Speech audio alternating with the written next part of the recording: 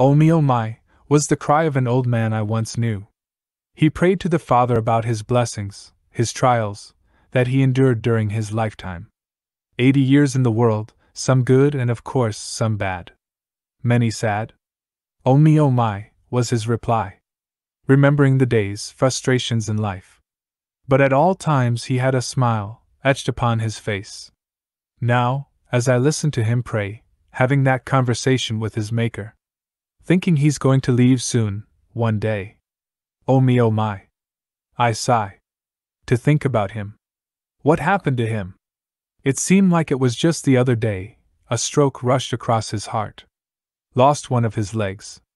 Now, praying today. I sit in his house, seeing the grandkids playing. His accomplishments are great and many years have passed.